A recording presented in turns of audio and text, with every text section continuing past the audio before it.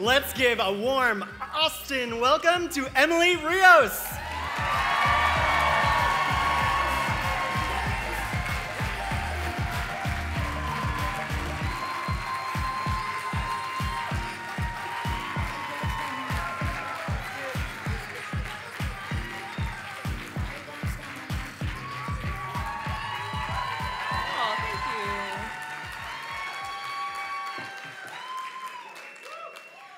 Hi, I missed the teleprompter deadline, so pardon me. Well, thank you for the warm welcome. I do feel like we're doing this backwards. It should be me and the rest of us giving you, the Human Rights Campaign, an award for all the brilliant work you do in your organization, your relentless fight for equality and support for this community. With that being said, I want to say thank you. I am so grateful and humbled, and to be honest, the fact that you're acknowledging and honoring me today for being myself, for some reason, brought up feelings of unworthiness. As I started to dive into what these feelings brought up and why, I realized that I was conditioned to think this way, and I know I can't be the only one. Growing up in a religious household, I was taught to believe who I am at my core is fundamentally wrong, that I was somehow born defective because I am a lesbian. I fought these intense battles within myself for years between what I felt in my heart and what I was taught to believe. It was torture. As a child and a teenager, I had so many questions I was afraid to even think about, let alone voice. I truly believed in the thought police years before reading Orwell's 1984 because I had been raised reading the Bible. Seeking therapy came way later on in life. Growing up, it was just an unwritten rule that you don't talk about what happens in your house and you don't share your problems with a stranger. I tried appeasing my guilt by using and abusing my body to try and force a romantic connection with the opposite sex.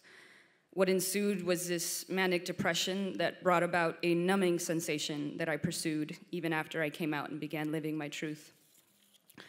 Then into adulthood came the deep-rooted shame for never speaking my truth, for the time wasted, for not fighting harder, for being complacent, lying down and living in fear. Mind you, I had all these thoughts and I grew up in California with semi-supportive and understanding parents.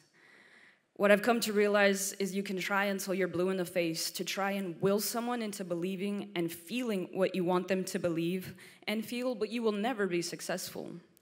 Speaking from my own experience, I tried to follow a particular road that was set out for me, and I was so determined and one-track-minded that I was sure I'd never steer off course, even though I felt like it was to my own detriment. When I finally made the decision to go down the path less traveled, I thought I'd feel relieved, some pressure released, the weight off my back, easier, softer breaths, but that wasn't the case. Because I had already been conditioned to think a certain way, before I could take that sigh of relief, I first had to unlearn everything I was taught and basically reprogram my way of thinking. This has been the most important work I've ever done in my life, and it is still a work in progress. The truth is, I was not born defective. From the moment we are born, we are all divine perfection.